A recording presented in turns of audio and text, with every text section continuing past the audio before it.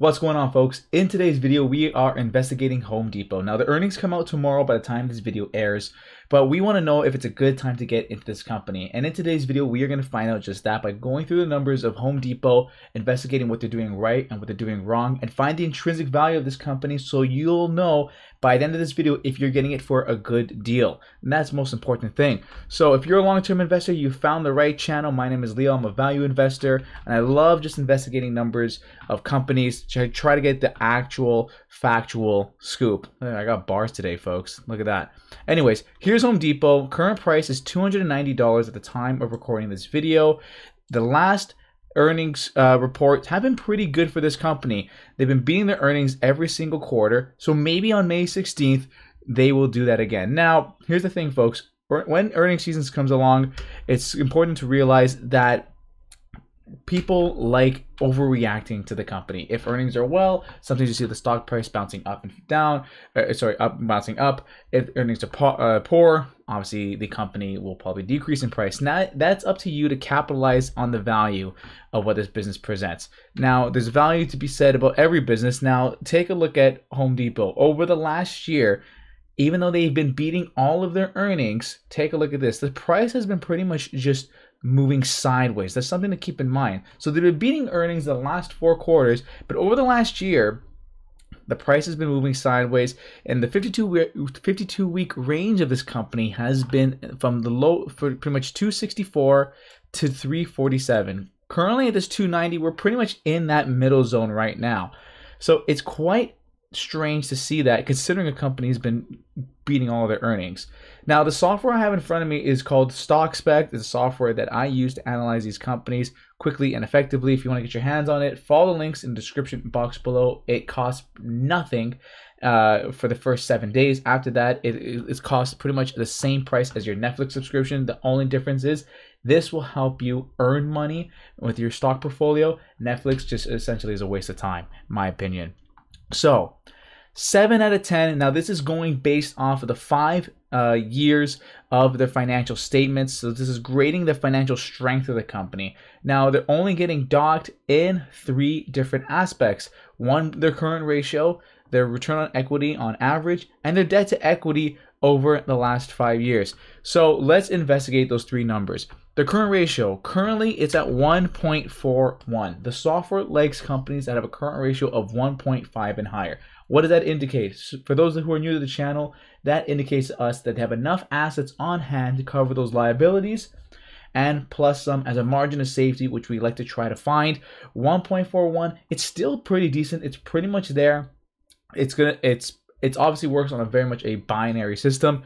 Now, if you're fine with that ratio, which honestly I am fine with that, 1.41 is a fine ratio, then you can ignore that score. Now, the one thing I would keep in mind, though, which is not looking too healthy, is the return on equity average over the last 5 years, sitting in the negatives. Currently, it's at negative 87%. However, they've had massive increases over the last last 12 months by going into the thousands. I don't know what the turnaround is with this business, but basically their return on equity is skyrocketing. Now, another thing to keep in mind, folks, is their debt to equity ratio, which is incredibly high. I've never seen a company this high of a debt to equity ratio. Now, what that is indicating to us is that Home Depot is extremely over leveraged in debt to fuel their operations. Now, a company can either fuel their operations through equity, which is like our stockholder and stuff like that, and debt.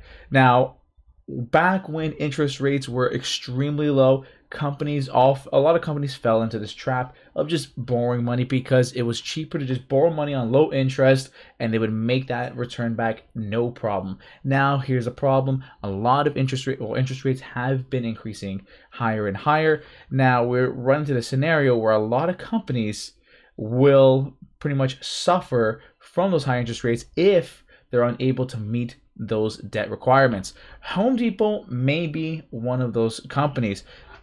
We'll investigate that further, but let's take a look at the other information. So something to keep in mind, major red flag. I do not like that debt to equity ratio, and you shouldn't either. Now, Apart from that, everything else is looking pretty solid. They have a relatively low price to earnings ratio on average. Their EPS has been skyrocketing forwards over the last 5 years. So if you've been holding on to this company over the last 5 years, you should be very happy about that. Now their share dilution is down, which is great. That means they are buying back shares. Their net income has increased. Their free cash flow has increased. Their return on invested capital is sitting at a whopping 32%, which is phenomenal. And the revenue growth is up by 10% over the last 5 years. A somewhat of a low number, but an increase nonetheless. But we are liking that a lot.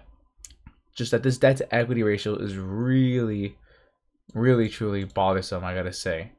However, you go to the Altman Z score and it's saying a 7.01, and that indicates to us that based off their books, this is pretty much a metric to measure bankruptcy. Like let's say an issue of bankruptcy, anything above 3, folks, that company is deemed safe.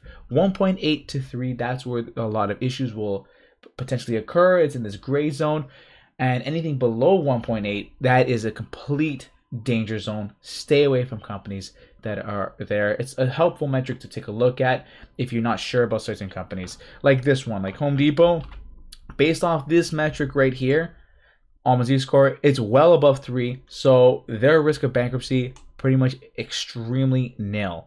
However, this is something that may affect it going through in the future. That's something to definitely keep in the back of your mind. They're a company that does pay out a dividend. The dividend yield is 2.68%, which works out to be $7.8 billion in dividends paid. And the 5-year average free cash flow is $12.7 billion. So they're easily able to cover those dividend payments and have some money left over to potentially pay down debt, which I would imagine that's what they should be doing to, let's say, lower this debt number.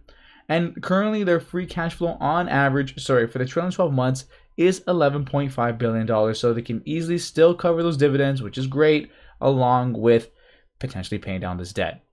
So far with Home Depot, they are pretty much financially sound based off the numbers. Like they are able to meet their obligations. However, they're just extremely leveraged. Now it's either there's a lot more investigation to look into this whole debt to equity number because that is massive.